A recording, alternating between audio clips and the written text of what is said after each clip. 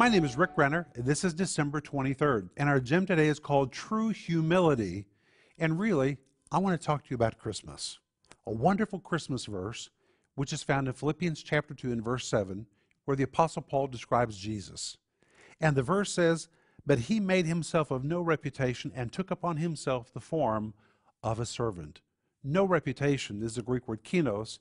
It means to divest yourself of something or to void yourself of something.